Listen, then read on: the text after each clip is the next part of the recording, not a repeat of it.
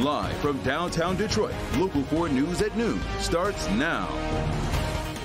Were warning signs missed? The attorney for the families of victims of the Oxford High School shooting have released new evidence about what led up to the tragedy.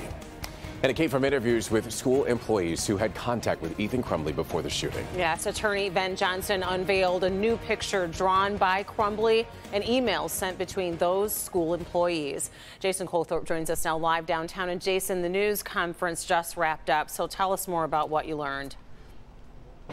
And these families, Rhonda, were listening, clients of Ben Johnson, listening to him unveil this for the first time. So we were seeing their reactions in real time as he laid out more evidence from what happened in the days and weeks leading up to that shooting on November 30th.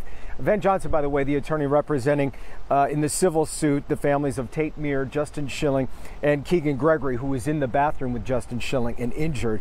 After the latest round of depositions of Ethan Crumbley's math teacher, 2 counselors, and the dean of students, Johnson announced some of the more startling findings, and you just mentioned some of them. A new drawing. Take a look at this drawing that they unveiled.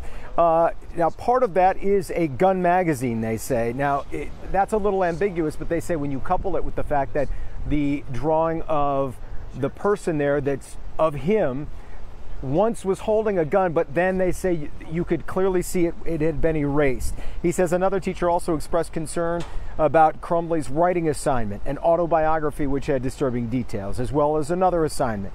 And he says the counselors testified in the deposition over and over that things like this were not concerning and more like that's just Oxford kids and their guns.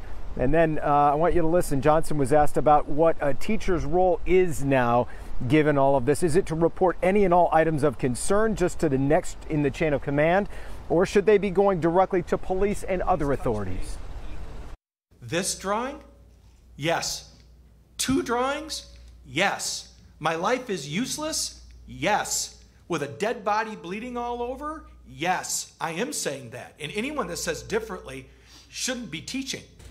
To me, this is beyond neglect. It's unforgivable. We have 4 angels that they're gone. You know, I can't find an excuse for dropping the ball again and again and again. We're learning all of these months later that this could have and should have been avoided. These children should be with us here today. Now, there are more depositions in this case. The civil suit's a long way from starting. The next trial date isn't, court date, I should say, isn't until February, and that's not even the beginning of the trial. Ben Johnson says there are several more depositions to go through the end of the year. They'd like to depose as well Ethan Crumbley and his parents, but right now they're involved in a criminal case, and that's unlikely, so we'll see where it goes from there. Coming up later on Local 4 News at 5, you'll hear from Tate Meir's father and also Keegan's mother in all of this. For now, we're live downtown. Jason Colthorpe, Local 4. You can only imagine the pain that it is for these parents to talk about all of this and relive the loss of their children over and over. Jason, thank you. Also this morning, suspected shooter Ethan Crumbley appeared in court. Every month, a judge decides whether Crumbley should be kept in the Oakland County Jail, jailed with adults, or sent to a juvenile facility. The judge decided to keep Crumbley at the Oakland County Jail. Crumbley's trial is set for January. Well, right now we want to turn to your 411 forecast, your 411 weather. Today, the official start of fall later tonight.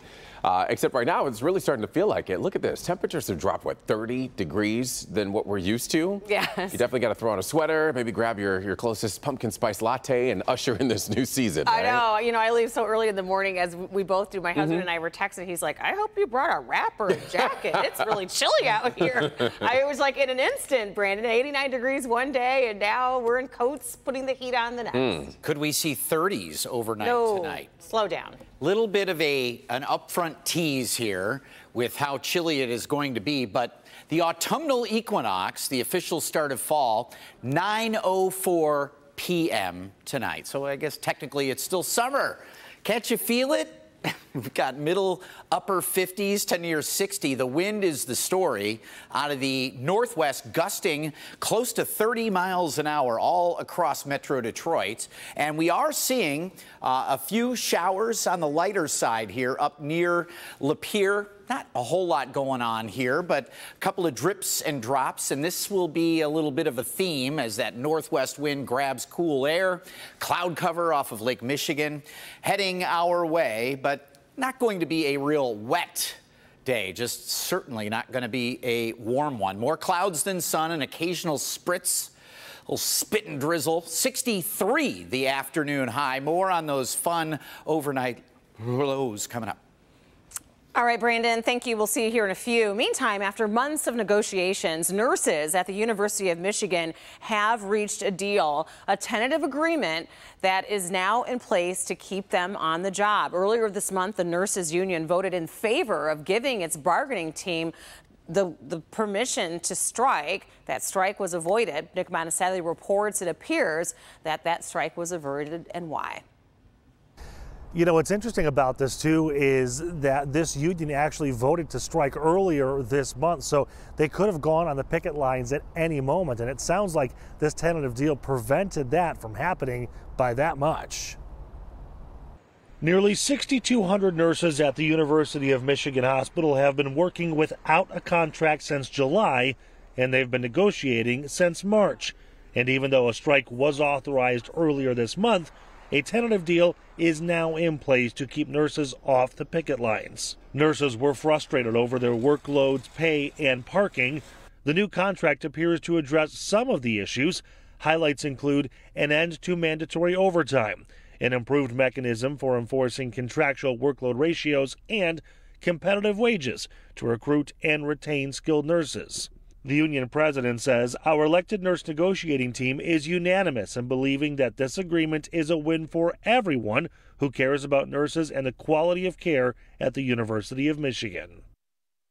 Next, the nurses get an opportunity to see the details of this contract, the ins and outs, and see if they are okay with it. They get to vote on it or reject it in the coming days. I'm Nick Monticelli, Local 4. All right, Nick, thank you. Classes are back in session after a cyber attack in the South Redford School District. We were there as students returned for the first time in about 2 days. The district, as you know, closed school on Tuesday and yesterday after that cyber attack was first discovered. The district says its cyber forensics team was able to isolate the cyber attack before the threat spread throughout the district. The district also says that there has been no evidence to this point of a data breach.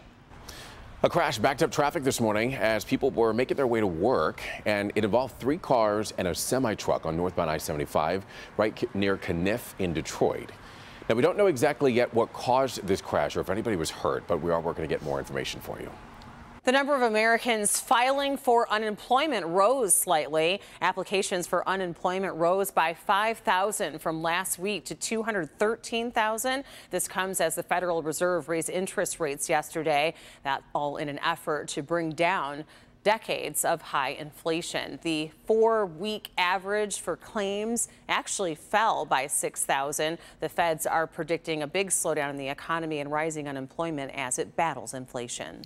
All right, so if you drive on I-94 near downtown Detroit, listen to this. There is a major construction project beginning in just 1 week, and it's going to last for about 5 days. Starting on Thursday, September 29th, both sides of I-94 are going to be shut down between I-75 and I-96. Crews there are working on the 2nd Avenue Bridge. So to get around this, drivers are going east on I-94 should take I-96 to 75 and then get back onto 94. If you're traveling westbound I-94, drivers there take I-75 to 96, then you can get back on I-94. This is a project we mentioned is going to go until 5 days until Tuesday, October 4th. So southeastern Michigan is going electric, all thanks to Smart. Yes, Smart is introducing its new electric fleet that will keep people moving at a lower cost. This will happen in Macomb, Oakland, and Wayne counties. These 4 new electric transit vehicles are part of a new collaboration with DTE and Proterra. County leaders were at today's unveiling saying that they are excited for this new electric fleet of buses. Those county leaders hope that there will be more EVs coming in the future. Still ahead, a recall alert for anyone with a Tesla. We'll tell you about the issue that could cause a driver or passenger to get hurt. More on that, and here's Chris. Former President Donald Trump is responding to a $250 million lawsuit filed against him. I'm Chris Pallone in Washington. I'll tell you what he had to say coming up.